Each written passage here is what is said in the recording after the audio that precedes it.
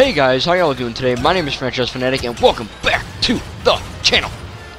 And today for you guys is another, there we go, I was kind of off on that, but another Star Wars Battlefront 2 video, talking about a new Clone Wars episode. Today we're tackling the part 2 out of part 4 for the Siege of Mandalore, which is going to be called the Phantom Apprentice.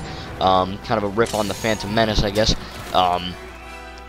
I really enjoyed this episode. I think everyone, I don't know, everyone's saying that it's like the best thing that Star Wars has ever done. I don't think that's true. But at the same time, it's like, it's still really well made and good. You know what I mean? I don't know how to, I don't have any issues with it, but it's just not on par with what, I don't know, the live action stuff has done. You get me? I don't know, it's kind of hard to explain. But with that being said, I think that this is still a great episode. You have, really the whole episode is Ahsoka Tano fighting Darth Maul. That's basically it. You have some other stuff with, some interesting stuff with some overlap, you know. Now that we actually have, like, boom, I forgot he had that. Especially now that, it's kind of, I don't know how to word it, but it's really cool that now when you watch episode 3, oh wait, stupid. When you watch episode 3, Revenge of the Sith, I got Tiggy and Gorshin. Now you go, okay, well, there's, when Obi-Wan Kenobi's fighting General Grievous on Utapo, Ahsoka is fighting Maul. And while Anakin's doing whatever, Ahsoka's fighting Maul, you know what I mean? So it's kind of cool that when you're watching the live-action movie, the animated show is overlapping. We don't really see that too much with Resistance and Rebels and Clone Wars, but now that, you know, we've seen the bridge tie, but now we've seen actual, you know, real evidence of you know, stuff actually intertwining and mixing together, which is freaking awesome. Truly, I really like that. So going forward with that, again, they just kind of have some awesome fight scene. If it's one thing that the animated canon content like Clone Wars and Rebels, not so much Resistance, does best, is choreography between the lightsaber fights. Because when you have live action, you can have excellent choreography, but you know, like that scene in, I think it was Season 5, when Darth Maul and Savage, or I think Savage, Opress were fighting Sidious, and they're doing all these weird, you know, flips and shit. I mean, it looks crazy. You know, I mean, you can't do that live action, because it's just not, limbs don't work that way, you know what I mean? So it's really cool that they actually have that in there where it's a lot more animated, so to speak. And, you know, it's an animated show, no crap. I'm gonna die. But at the same time, in the game, I mean. At the same time, who should I be? I'll be a normal stormtrooper. How about that? Be a assault guy. I think it is really different and cool to see these action scenes, and this is one of the better action scenes in the Clone Wars canon, for sure. I really enjoyed it. I think it was kind of cool. Now, I don't know, correct me if I'm wrong, but this, I believe, was the first episode ever to actually... mowed him down like a lawnmower. The first episode in the Clone Wars to, Jesus Christ, to actually have, like, kind of like mocap, like, you know, how they did like Tintin and all that. So you had, like, Ray Park, who was actually playing Darth Maul, the stunt guy, and the voice and everything, in Episode 1, The Phantom Menace. You guys know that.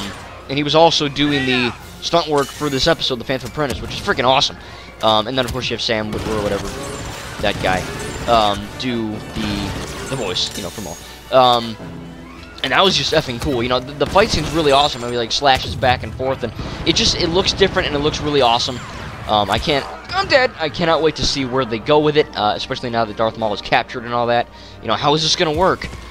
Are we gonna have, because, think about it, we know how Ahsoka doesn't die, but we know how her story kind of ends in Rebels and Mandalorian Season 3 and all that stuff going on. And we also know what happens to Darth Maul. He dies on Rebels in the Twin Sons episode. So, we know all this stuff happens, but I think it's really cool to actually get to that part of, you know, that lore where it actually happens. You know? Because we were like, okay, yeah, we know how it all ends. We know how the Skywalker Saga ends. We've all seen Episode 9.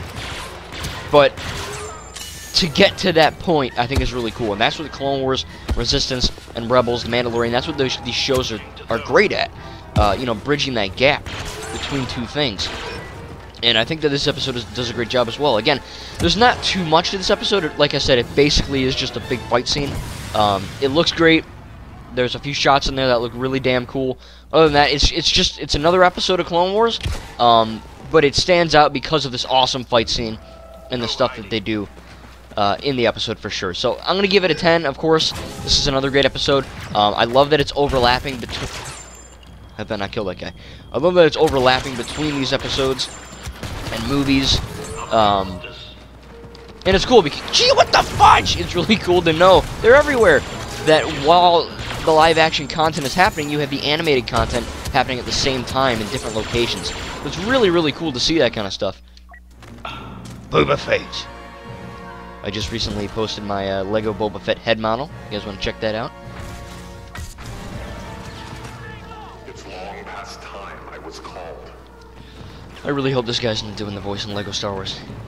It's shit. Anyway, we'll have to see where this goes. Again, I am freaking in love with the Clone Wars. I've always been. I love Rebels. I love Resistance 2. I Mandalore. I love them all. I love everything Star Wars. You guys know me. I have no hate for Star Wars ever. No biatching. All positive stuff here. And I really enjoyed this episode. Like I said, I can't wait to see what happens with Maul. And Maul somehow knows that you know, what's his butt? Anakin. Anakin is actually going to be Darth Vader, and Sidious is going to ride. So he has a vision. He's looking for Anakin. I think that's pretty cool. But it still will be awesome to know where this heads. So again, 10 out of 10. I'm going to end it here. The match is over. 6.5 minutes. Just about the same time. I love this episode. I love the fight scene. I love the action. I love, you know, everything, really. You know, this is a great thing. So anyway, guys, I cannot wait for episode 3, part 3 out of 4 of this Siege of Mandalore, and then that'll be it. It all ends on Star Wars Day. Thank you guys, and we'll see you in the next video. May the Force be with you.